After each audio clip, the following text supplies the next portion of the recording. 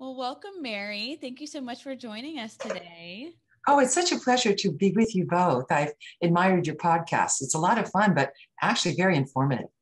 Thank you. Well, I'm excited because we have your book right here in front of us, and it's something that I think so many people could get a lot of great information. So I want to learn about that, and then also about your background and your coaching career, your coaching that you do as well. So I guess before we start, briefly tell us how you got into coaching. All my life, I've really wanted to support the growth and development of other people. And I tried non-for-profit areas early in my career, and it wasn't for me. I've always loved the pace of business. And since most of us spend our waking hours working, right, it's a very important time to really be able to feel like you can reach certain goals and manifest your strengths. And so I got into coaching right after graduate school. I went to the University of Virginia, got my Ph.D. and moved to Tampa and worked with a consulting firm. And the firm really focused on leadership development. And as I grew in my career, I became one of their executive coaches, and I've been doing that work ever since. The nice thing is I coach more women now. Earlier in my career, as I became a more skilled coach, I would deal with a lot of C-suite people who tended to be predominantly males. So there's more women on the landscape now, and that's really great. In 2014, I started something called the Key Women's Leadership Forum. And the purpose of the forum is to bring together women in leadership roles to focus on what's important to them, what's purposeful for them, their true north, so to speak. So it's a place where women in leadership like yourselves can have a board of trusted advisors. And they also get individual coaching, as well as it's kind of a group coaching experience. So that continues to grow and expand, and is really the majority of the work that Key Associates does now. That's great. Have you always wanted to be a coach, or whenever you were young, what did you? I actually was the president and COO of a medical device company for a short time. And I prefer being a coach to a player. Yeah. Some people like to be the player, and others, that some people want to be, from the past, the Michael Jordan. And then there are others that just want to be the great coach. Right. You have to utilize your strengths and weaknesses, or know what they are. Yeah. And there's so many people out there that have great life stories, and they work in interesting situations. And we tend to get hired by companies and then provide coaching for people within those companies. So, for me, it's wonderful to peer into all these different worlds. I feel like I've lived multiple lifetimes because I get to see life through many pairs of eyes. That's awesome. I love that. So we want to pick your brain a little bit, because you have so much good information to share. I feel like we could do a whole hour-long podcast on this and more. But in going through your book, one thing that really stood out to me and that I wanted to talk to you more about is your secret sauce to confidence, because I feel like that's so many things that's such a big topic that women lack a lot of times, especially in the business world. So I want to pick your brain on that and see what you have to say. Oh, absolutely. Well, it's one of the reasons I believe that many women stumble or don't feel confident enough to take that next step, which is critical. And so the name of the chapter from Seizing Success, A Woman's Guide to Transformational Leadership is Confidence, the Secret Sauce. And so the goal here is for us to develop it. And there are a lot of different ways that women get waylaid in developing their confidence. And I think it starts when we're young. I don't know how you were brought up, but I find across a lot of different age ranges, many little girls excel in their studies, and they get reinforced, and they get confused because they don't get an A. Their parents are like, well, you didn't get, you got a B. And then if their little brother or older brother just passes, their parents are thrilled. So from a young age, we're kind of taught that being perfect and getting recognition for getting things right is important. And so we develop this cautiousness, I think, in general. And there's a lot of studies that have been done on women and taking risks. And it's interesting because under stress, women are more risk adverse, whereas men are more likely to say, well, what the heck, I'm going to take a chance. And so for many of the young boys and future men, what happens for them is that they're playing in a game, they get hurt, they're encouraged to get back in there. It's not a problem, they can change positions. And we don't always have that. And it's really wonderful to see more young women playing soccer and other sports. But I don't think sports is the only place that we need to learn that. I think parents really need to make it okay for their daughters to make mistakes. In fact, even celebrate them. You know, I was hearing Sarah Blakely, who is the CEO of Spanx, very, very successful. And, you know, we love her because she's local, right?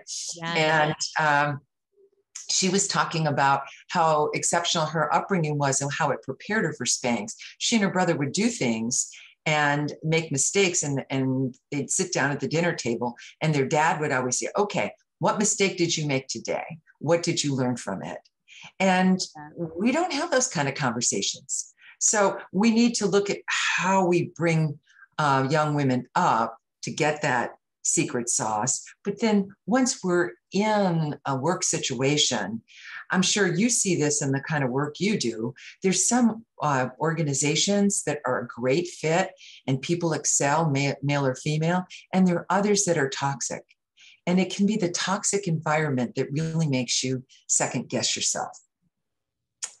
And so in the book, I give an example, a true story of a woman that just became so obsessed with getting her quarterly talks right because her CEO, who she reported to, would publicly embarrass her or challenge her in front of not only her people that reported to her, but board members. And that chips away at your confidence. Right. No, I'm glad that you mentioned sports. I was kind of smiling and chuckling to myself because my little girl is in softball, and I definitely see her gain a lot of confidence with that. And we've talked a lot about confidence, like directly and indirectly on the podcast previously, but it's really nice to have someone that, you know, works in it daily with coaching other people, Ph.D., you know, author of a book. So I'm really excited to hear all of this from you. Well, you know, one of the stories that I put in the book is absolutely true. I was asked to speak at the Women in Capital Markets International Conference for Raymond James. And one of the keynote speakers there was the author of the Confidence Code, and Katty Kay. And actually, it was Claire Shipman that was there. The Katty Kay and Claire Shipman wrote the book. And Claire, they were both journalists, so they had the connections to get in front of the right audience. And they interviewed Christina Lagarde, who at the time headed the International Monetary Fund, and Angela Merkel, the Chancellor of Germany. And they asked about perfection. And they asked about, you know, do they feel that? How do they address it? And in separate interviews, they both said they over-prepare. They scrutinize what they do. They spend an extraordinary amount of time doing that because they don't want to get caught.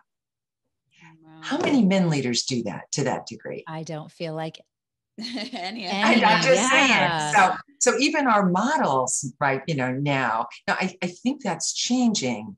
However, part of the issue here is that what we expect from leaders lines up with the characteristics we see in effective men, but they don't always line up with the characteristics of what we expect from women. Mm-hmm. So if I said to you, what are the things that you see in an effective leader? Forget the sex, you know, the sex of the person. What would you see? Well, confidence for sure. Confidence. Right? Yeah. Assertiveness,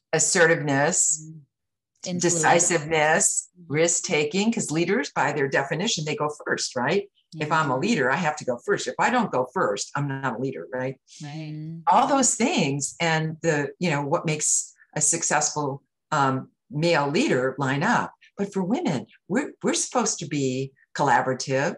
We're supposed to be socially sensitive, and we're supposed to make sure that there's harmony.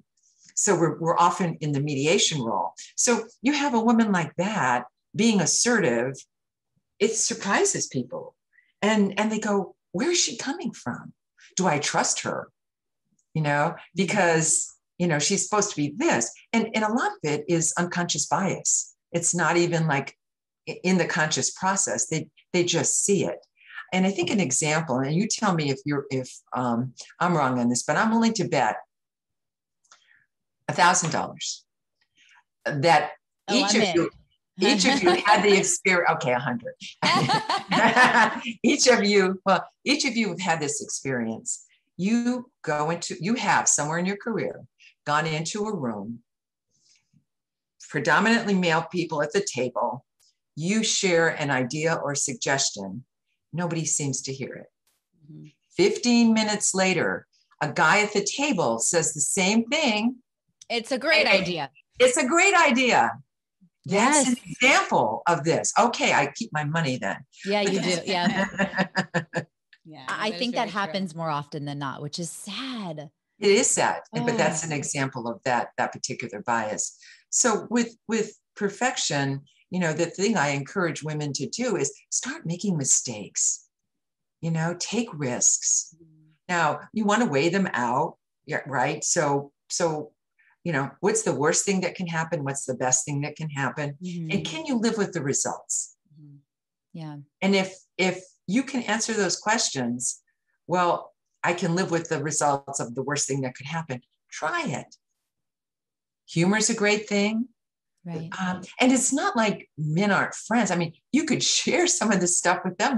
I'll be laughing about it together, but we keep it inside. Mm-hmm.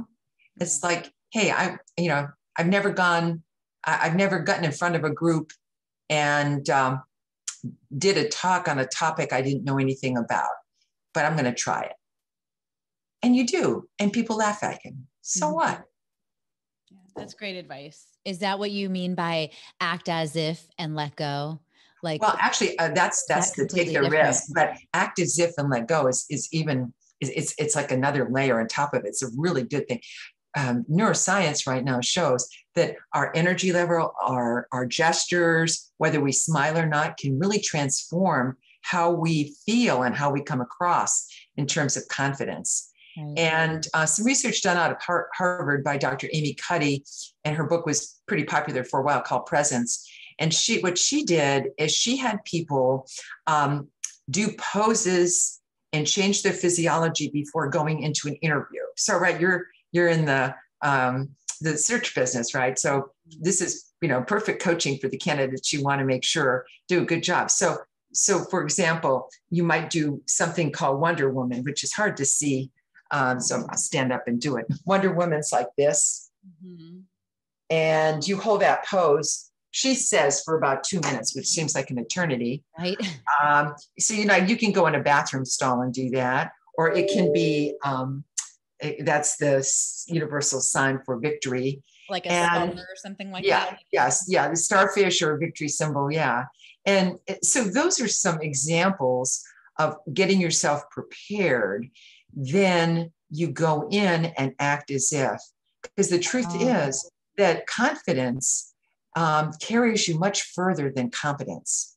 Mm-hmm. If I'm competent, but I'm not acting confident, no one's going to know or even trust that I have the right thing. But if I get myself ready and I go in there and act as if with preparation, mm-hmm.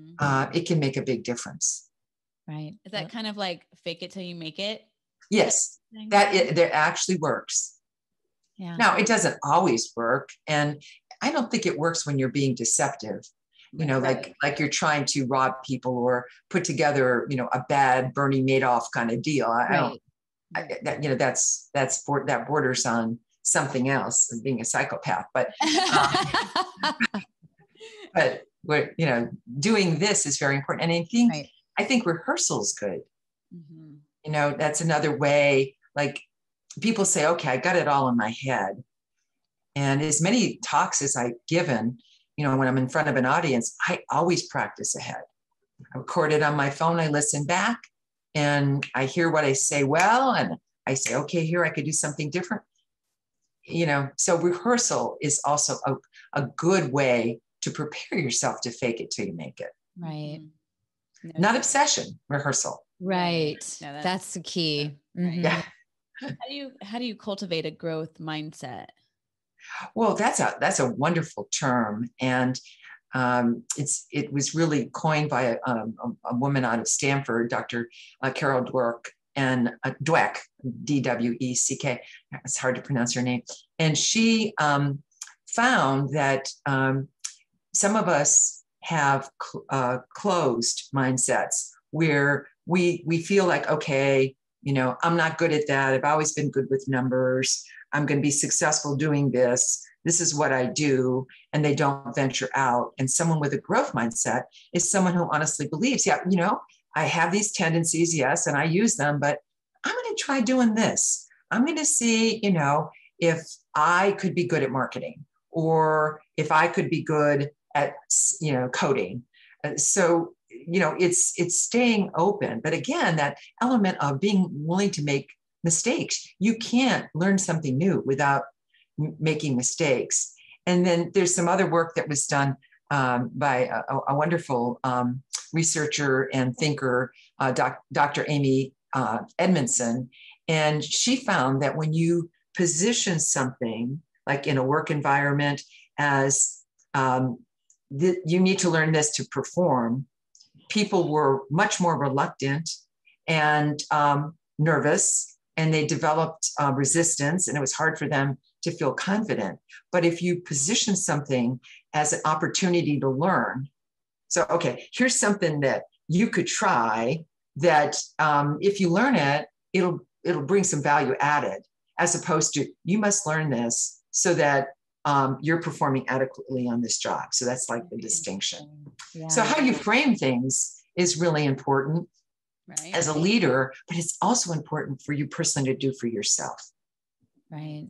And that's a great point, because you wouldn't think about that, if this is what's required, but just the way you position it can, make a whole world of difference in the results that you get. And that's a great thing for the leaders and the C-level, the entrepreneurs that listen, when we always talk about setting your employees up for success. Yeah. I think that's a huge value add right there, is just knowing how you're communicating certain training pieces or skill sets. Absolutely. And the other one is, I work with so many entrepreneurs, and one of the things that some of them say is, I don't mind if people make mistakes. I just don't want them to make the same expensive mistake twice. And there's stories like, somebody makes $1 million mistake. They think they're going to get fired. And the CEO says, fire you. I've just invested $1 million in you, but you better not make that mistake again. Right. So I think it's important to communicate that, it's okay, but also to kind of process that through, whether you're the CEO or you're a manager of an area with your folks, because sometimes people don't learn from that experience and then they make it again. Right. Mm-hmm. On the leadership level. So cultivating a growth mindset is really important. And I think it's one of the reasons that some people don't share. I just want to say this on the record. They say, Mary, all the stuff you talk about with leaders, and you have these growth-oriented women and your women's forums and people that you work with, there are a lot of women that aren't nice to women in the workplace. Do you ever hear that? Yes. Yeah. And, I think about it. I'm like, whether it's male or female, someone that has a closed mindset wants to protect. So it's kind of like, I had to work hard to get to where I am right now. And I'll be damned if I'm going to share this information with somebody else. And that's not a function of male or female. That's a function of having a closed mindset or having a growth mindset. Mm-hmm. Yeah, absolutely. I feel like one of the ways we were able to succeed is our communication with each other as partners and sharing information, and even with other business owners, right? It's just kind of communicating and sharing ideas and sharing different things. I feel like has been, I don't know, you know what I'm talking about though. Like, I feel like, just communicating to others and sharing, like what we see in the marketplace and just different things, instead of holding it inside and just telling them what we think they need to know, just sharing the value add. And the data, I feel like, has been exponential to our growth, and just to communicating and to getting to where we need to be too. You know, having a peer forum of sorts, whether it's formal, like the Key Women's Leadership Forum or some of the CEO roundtables I work with, or more informal, but a group that you trust, that you respect, that you don't have to be perfect with. See, this is the real issue for women, because they feel the pressure, like if they're going to initiate something, or, you know, they get that one chance because they may get blocked out of that meeting where someone doesn't hear what they say. And so they put a lot of pressure on themselves. And to have a place where you say, you know, I've got this idea, and it's, you know, and you just throw it out there, and you trust people to like noodle it with you and brainstorm it with you. And then you kind of have a chance to clean it up so that when you're ready to bring it forth, it's something else. The other thing about perfection that I think is important is what we say to ourselves. You know, be very careful of your self-talk, because I find that most people are a lot meaner to themselves than they are to anybody else. And, you know, like in parenting, you're taught, you know, don't tell Johnny he's stupid. Just say, Johnny, when you throw food at your sister and miss and hit her in the, you know, and it lands all over the floor and she starts crying, you know, that you describe the behaviors. You don't get into the label. And I think that's an important thing, that not to label ourselves. Saturday Night Live had for a while there, I don't know if you remember the segment, but one of the great comedians on there, not Bill Murray, but after Bill Murray, the guy that was on Zoolander. Yeah, I know who you're talking about. I can't. Yeah, Bill Hader. Bill Hader. Yeah, he used to do this thing where he would go, like he would say something stupid, then he'd go in the bathroom, he would like beat himself up, and he would say awful things to himself. And that's what we do psychologically. Yeah, basically, yeah. Not a rose cunt. Yeah. Right. I would never talk to anyone else like I talk to myself. You know, I am much meaner to myself. Yeah. And then the last thing around confidence is I do think it's important to remind yourself is that this isn't all about you. Like with your podcast, like I'm sure your first podcast, you felt a little nervous, right? For sure. Yeah. And when you remind yourself that you're doing it for the education of others, a bigger purpose, right?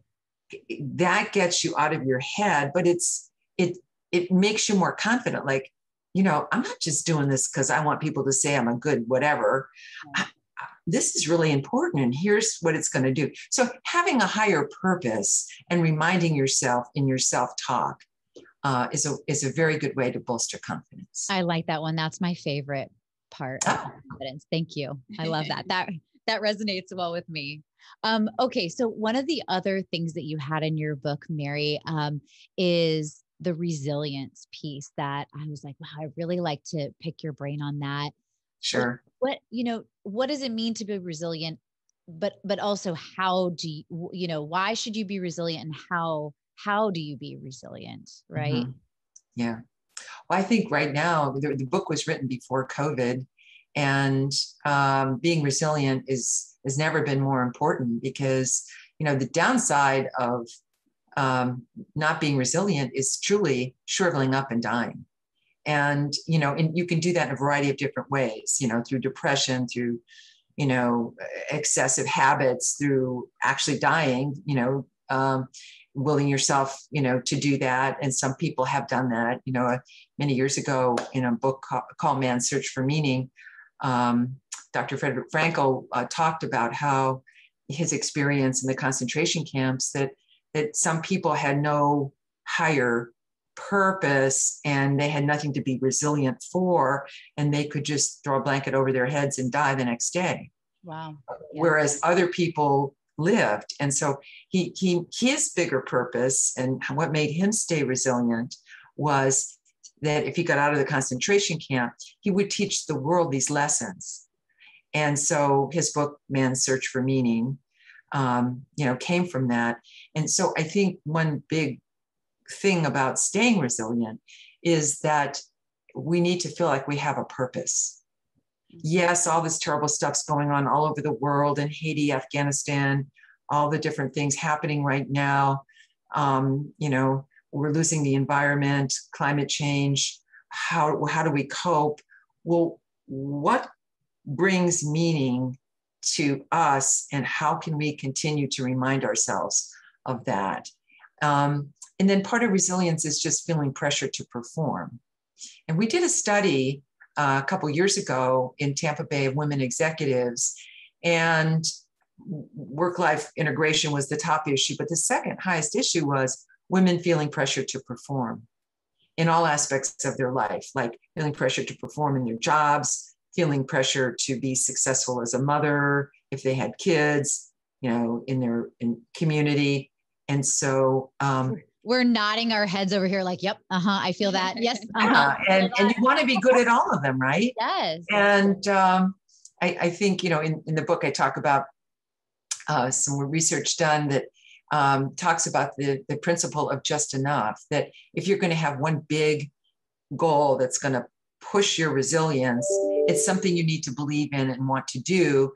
And being achievement oriented, don't do that in every aspect of your life. So an example would be, let's say you want to run your own company and you're running your own company, and that takes a lot of pressure. So are you going to say, okay, and on a physical level, I want to run a half marathon. I have to prep for that. And then I want to be a good parent. So I'm going to be on the board of the PTA or whatever the group is, so you're like maxing yourself out, not doing anything well, not having enough time for yourself, depleting your resistance and your ability to stay resilient. So did I answer your question on that? Yes. Yeah. And so a fun example, I think you talked about this game, because one thing that keeps us, again, from being resilient, just as it impacts, other areas like confidence, is what we fear, right? So if we're afraid, it's hard to stay resilient. And so, true story, this IT professional out of Canada, I believe his name is Jason Comley, and he accidentally came upon a psychological therapy that really works. He didn't realize it, called exposure therapy. So what he was afraid of being rejected. So he just decided that he wanted to build his resilience. And so he would find ways of asking something each day that more than likely he was going to be rejected. And to his surprise, sometimes it didn't happen. Like he would ask, someone, do you want me to clean your house? Or, do you want to meet me for coffee? Or, whatever it was. And he became so successful at building his resilience to being rejected that he created a card game that people play and just, kind of do it that way. And this concept started with systematic desensitization, where many times people had a phobia, like a fear of snakes or, whatever. And so that you would slowly get exposure to that. So that's how the psychologist did it. Well, Stephanie's like, nope, not happening. Well, if you want to, like, but there are some people, not me, but there are some people who feel like they could get you comfortable holding a boa constrictor. That's not, for me, especially if you fear snakes, but that's kind of what he was doing. It kind of got to be, oh, well, I'm going to ask this hot woman out and maybe I'll get rejected, but who cares? Right. Yeah. So that's a way to build some resilience. If you feel your resilience is compromised by fear, what are you afraid of and how do you address it? Right. No, I've tried to do that with myself and public speaking, just speaking in front of others, because that is something I am very afraid of, and I hate it, but I want to get better at it. I don't want to be afraid of it anymore. So I'll put myself in these very uncomfortable situations. Good. But then now I don't have a choice. I already agreed to it. Right. So now I have to. Right.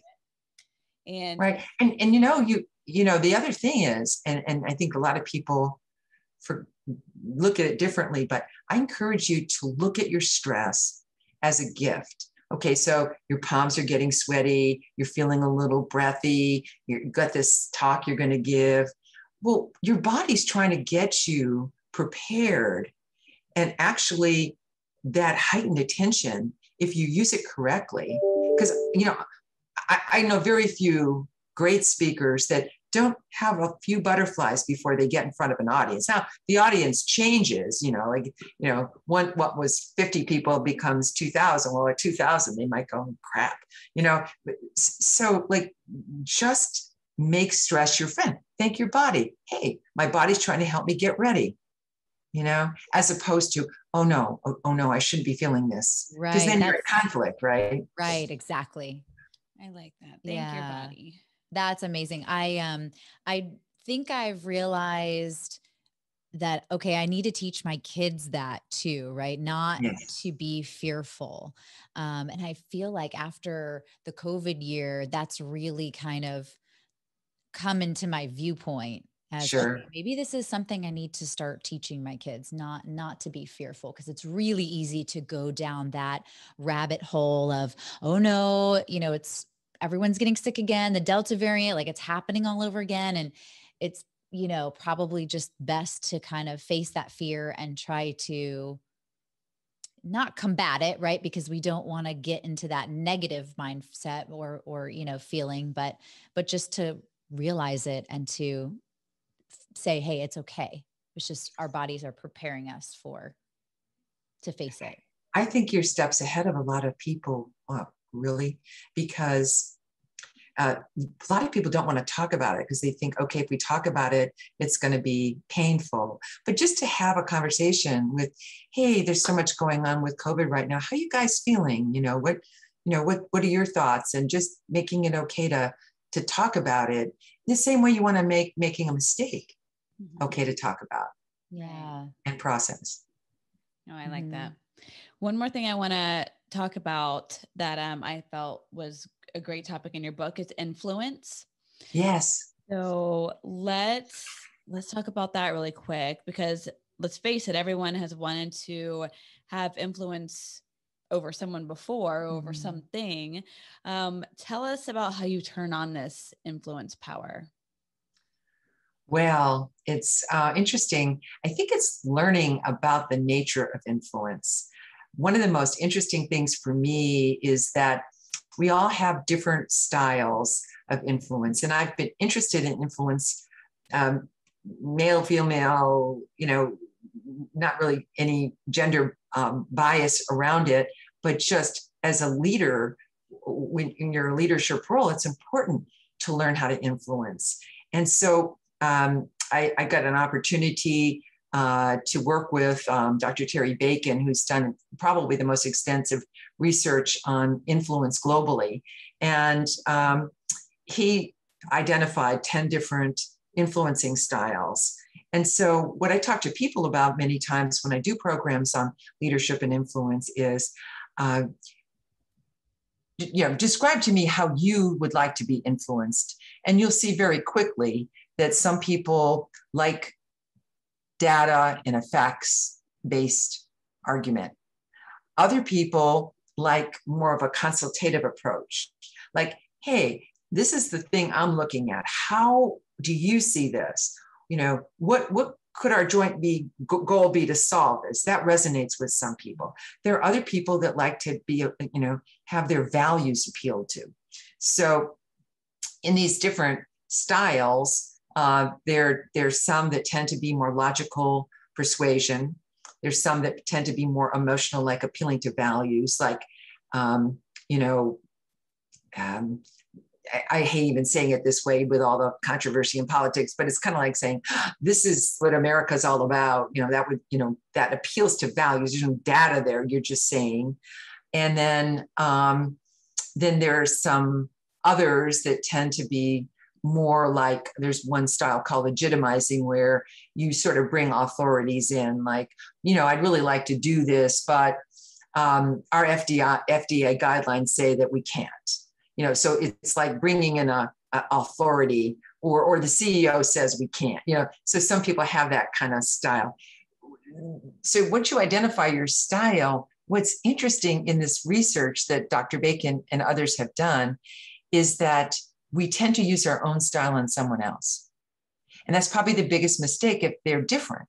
So, have you ever been with someone, and men tend to use logical persuasion more than women sometimes, where you just have a belief in something intuitively that's kind of like an appeal to your values, like I just feel it, and they're trying to give you the facts, right?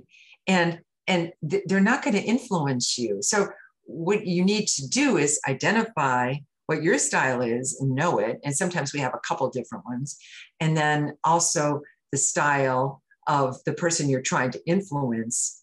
And then if I know the person I'm trying to influence reacts positively to logical persuasion, it's my job to build that case, right?